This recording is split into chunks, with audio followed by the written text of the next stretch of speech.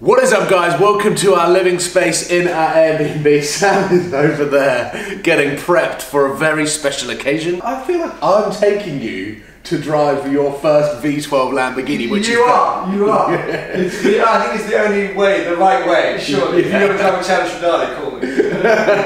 Today, I'm also driving a Mclaren 720S, but it is the most beautiful Mclaren 720S I've ever seen in pictures. I've not actually seen it in the flesh. So myself and Sam are heading down into Monaco, so we're gonna pick up an Aventador SV and a Mclaren 720S and then take them up into the coastal roads and just have some fun. What's the key not found? Let's just... Oh, rad! Now, since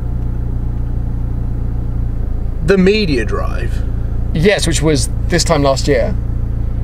Have I driven one of these since? Have you not? I haven't. Ooh. I've driven it twice since, both off camera. However, what I have experienced, there is the tornadoes of Monaco. What I have experienced, which I was so desperate to experience on the media drive that every single other wave of media got to experience, but we didn't, was the 720S on track. You've experienced that? I have. When? Mr. Oliver Webb took me out for some hot laps at Yas Marina. Okay, nice. Talk about name dropping. Don't know if you know, races for LMP1. I was desperate to see the potential of what this is, because McLaren talks so highly about the 720S, and unfortunately my driving capabilities were just never going to get more than 40–50% of what this car's capable of. It's a very humble thing of you to say. But on the road as well. Sure, 20% more.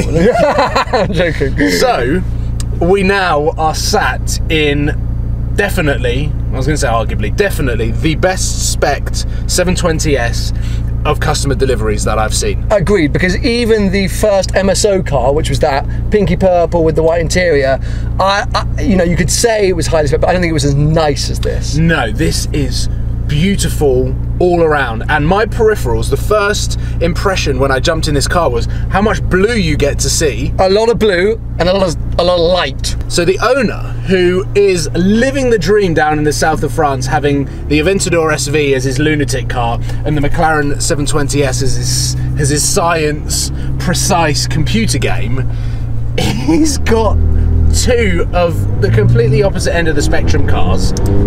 I've just jumped out from driving the Aventador SV.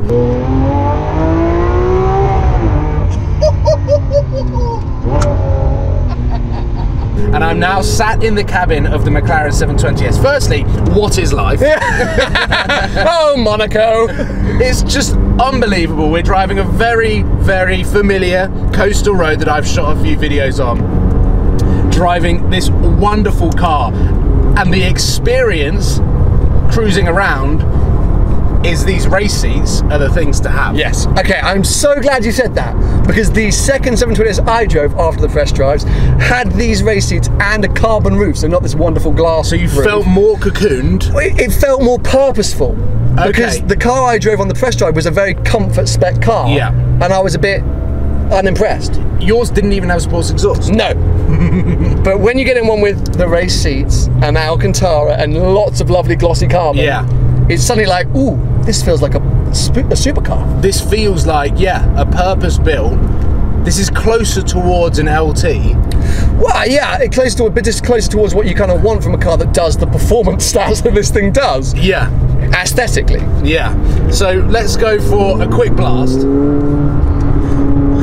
It's only ever going to be quick in this thing.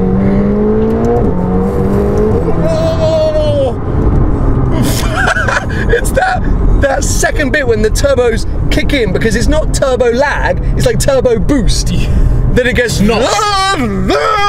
when you watch Fast and Furious 1 and 2 and the visual special effects that you have when they press NOS, yeah, that's what happens. Warp speed. It's Star Trek warp speed. Yeah. It's scarily fast. It feels like it is on rails.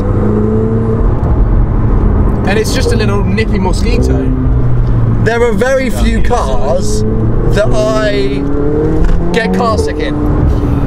but this is one of them. You get a different type of headache driving this car as you do the Aventador SV. Well, your organs are just moving in ways that they shouldn't move in a road car. The G-forces you experience on a public road, driving this car at arguably 30% of its capabilities. I mean, this car's got 350 kilometers on the clock. So we're in the running period, so we're having to drive it at lesser capabilities than it is, and we're like, ah! Can I ask you a question though? Yes. Because we did just jump out of an Aventador SV. Yeah. And I know that's a more expensive car, but it's also a much older car. Yeah. Which one would you have?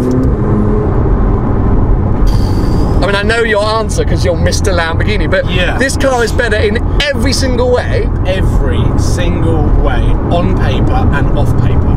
But I think I got more enjoyment out of the Aventador. You got more of a connection.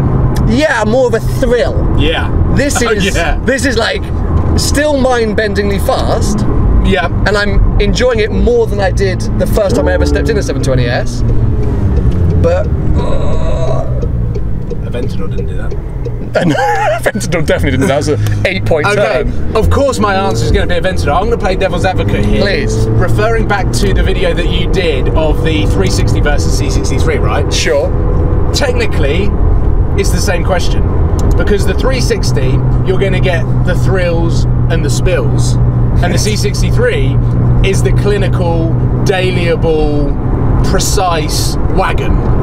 Whereas this is the C63 and the Aventador is the 360. Yeah. Do you I get what you're saying. I totally get what you're saying. It comes down to what you want from a car personally. Exactly. And everyone would say, oh, can you imagine having both? Dream 2 car garage, because you've got a 360 for the weekends and then you've got a C63 for the week. The owner of this car is living that on scales that we just can't comprehend, unobtainable and completely, we just can't comprehend, because what he's able to do is Monday to Friday cruise around in a unbelievably beautiful McLaren 720S, the future of supercars. I do feel like the 720S is introducing a new era of performance-defining supercars. It's like capable supercars.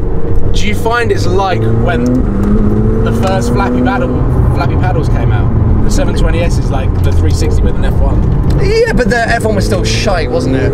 Yeah. Well, this is so good. I think what this car represents is such capable supercars. Because look, I mean, we are going terrifyingly fast, levels of unsafe fast. No, it's very safe. I'm sure. Like, the fact that I'm able to concentrate on where this video is going, the conversation, and still talk, but drive this, how I'm driving this. Like, we did the Aventador and all I could do was scream. I couldn't think, I just screamed. Whilst this, it's on rails. It is like I am riding the back of a mosquito. But yet, it's unbelievably comfortable. Yeah. We can talk, we can hear ourselves speaking. Yeah. We've got, things that might or might not work.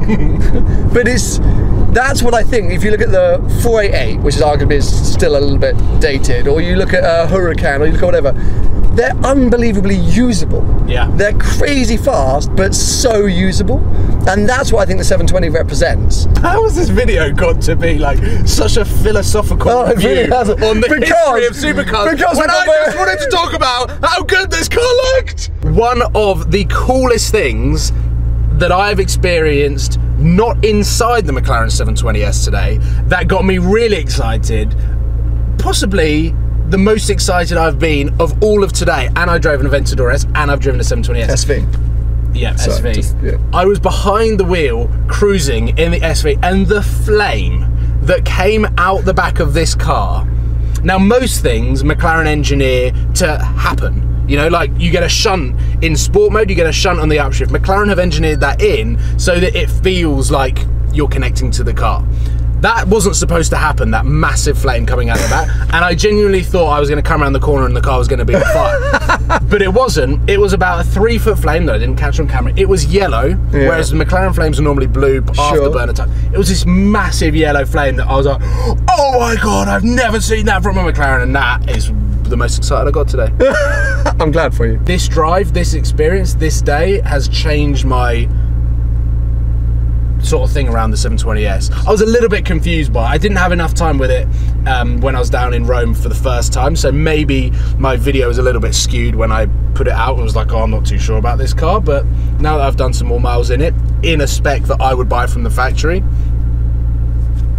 enjoyed it. Guys, thank you very much for watching. Head over to Sam's channel because I sat in the passenger seat as he drove the Aventador SV for the first time. His first time ever driving a V12 Lambo?